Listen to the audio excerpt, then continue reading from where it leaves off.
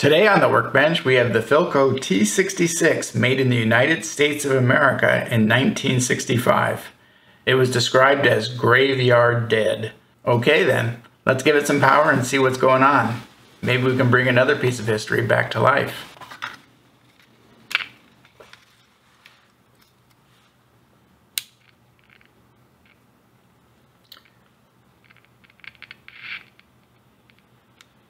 I don't hear much.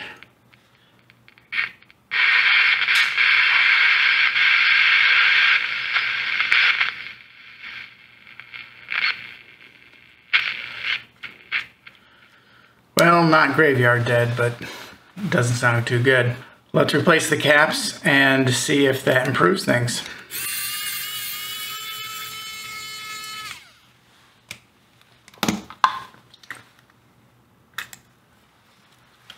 We got it apart. I was able to find the Sam's photo fact for this radio, and in it is the information on the electrolytic caps. There's just 2 of them, so that should be easy. Let's get it going. These are both axial caps, which are hard to find these days. So we use radio caps and a little heat shrink tubing, and that should work out just fine. I'm going to mark where I think the desoldering goes. I think this will make it a little easier because this I can see basically where it goes. This way I won't have to keep switching it back and forth quite so many times. That looks right. So let's get going.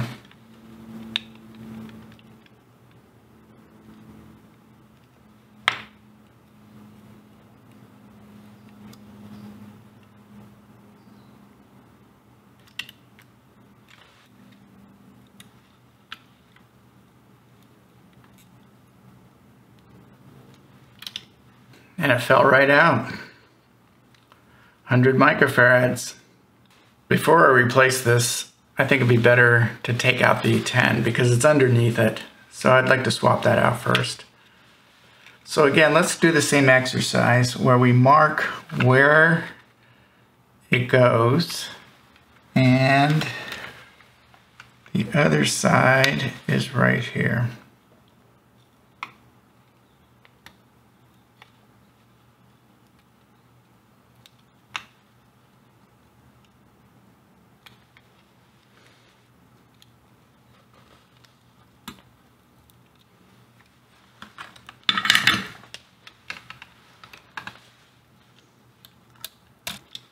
We got him too.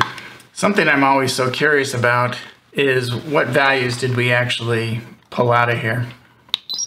This is the 10 we just pulled out, and it is toast. That could be our problem. And how about the 100 we pulled out? This one doesn't look too good either. Let's talk a little bit about what this ESR measurement means on the meter. It stands for Equivalent Series Resistance, and it's measuring the internal resistance of the capacitor. Every capacitor isn't just a perfect capacitor. It's a perfect capacitor with a tiny resistor connected in series with it. In a perfect world, that internal resistance would be 0, and it is close to 0 on new capacitors. But as the liquid electrolyte inside dries up over time, the ESR rises and can cause the capacitor to fail even when it's still measuring the correct capacitance on the meter. The liquid electrolyte in these capacitors were never designed to last more than 20 or 30 years. There are no good electrolytic capacitors after 60 years, only how bad. So you don't really need to measure them like I'm doing.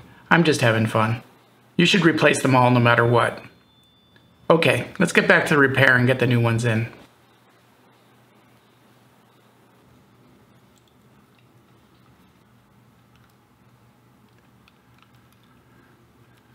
You know, I'm going to put a little bit of putty here to help hold that in place.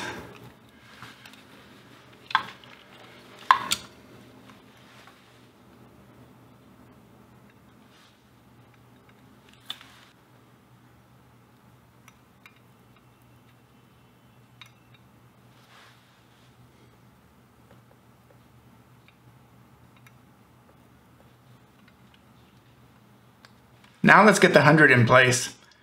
That's going to be a little bit trickier because we're going to have to use some heat shrink tubing so that we don't touch any other wires. That won't be too hard. Again, this is a radio cap when they both leads come out the same end. And we're replacing what was axial caps where the leads come out either end. So a little heat shrink tubing should fix that.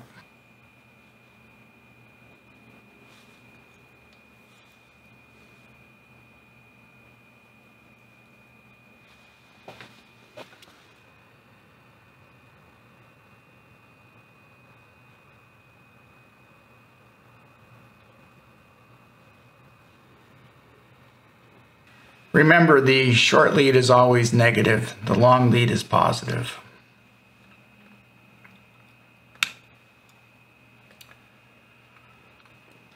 There he is.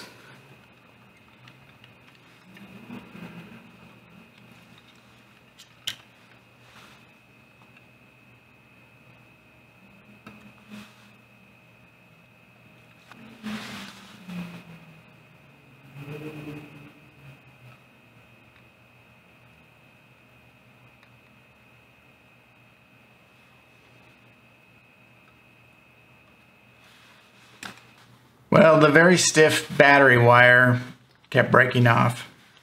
So let's put on a new, way more flexible one.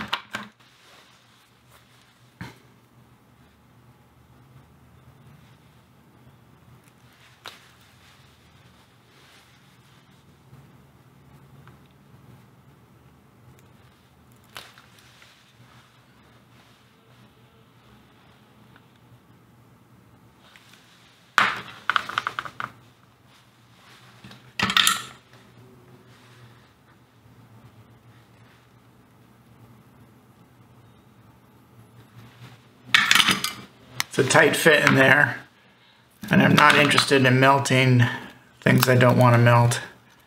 So let's add some Kapton tape, protect things a little bit.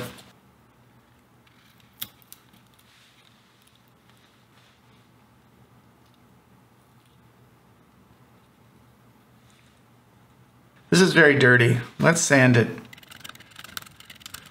And then a little 99% alcohol.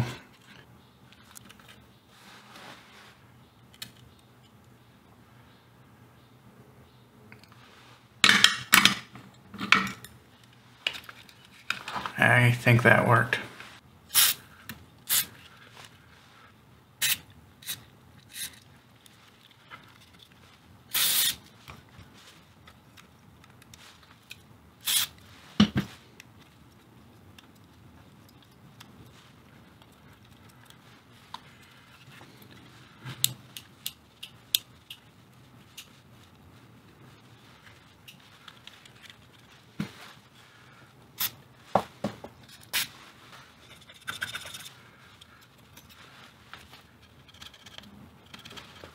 This case has a crack in it, so let's clean it and then add a tiny drop of super glue to stop the crack from getting worse.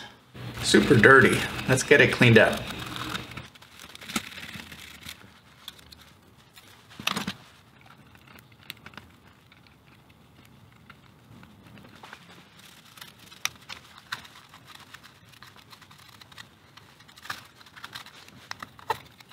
All right, let's get it back together.